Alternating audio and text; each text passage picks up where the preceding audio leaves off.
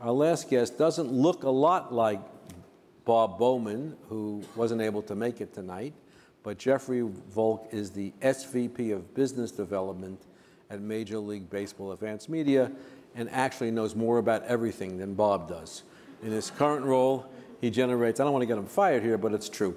He generates new revenues through partnerships across digital, mobile, and connected devices, which include partnerships with WWE Network, PGA Tour, HBO, ESPN, U.S. Golf Association, IBM, and Advertising Week. So these are, talk about an elephant in the room.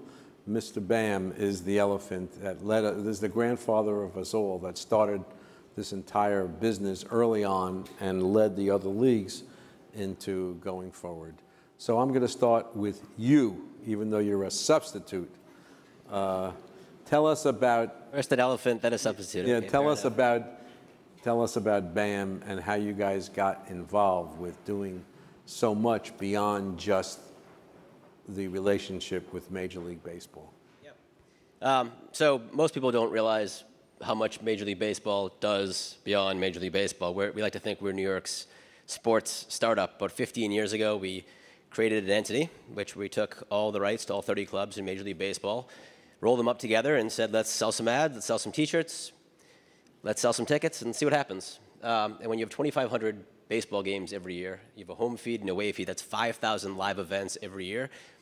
If you're creating the technology around the streaming, around mobile, around social, all the things that you're building to support that, you have, we'll call it the technical term, stuff, right? You have a lot of bodies, you have a lot of infrastructure, you have a lot of capital, et cetera. And so about 6 years ago, approximately, in conversations with CBS and Turner, around what used to be called March Madness On Demand, which now is called March Madness Live, we began supporting and doing the streaming for the NCAA tournament.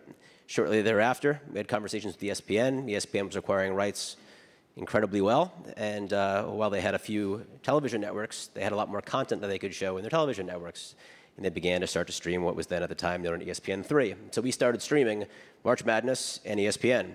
Since then, the model in many ways has expanded. You've got authentication, you've got over-the-top, meaning subscriptions, you've got free ad-supported models, and we've started building from acquisition of video through encoding and streaming and app building and customer service and subscriptions and so on for WWE Network, to your point, to PGA Tour Live, which went live this summer, HBO Now, the Grateful Dead concerts this summer. If you went to the homepage of MLB.com this summer, it would say, hey, baseball fans, want to watch the Grateful Dead concerts? You can do that here.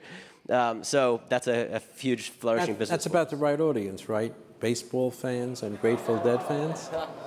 Where's McCardle? He and I are on the same team here with the other league title.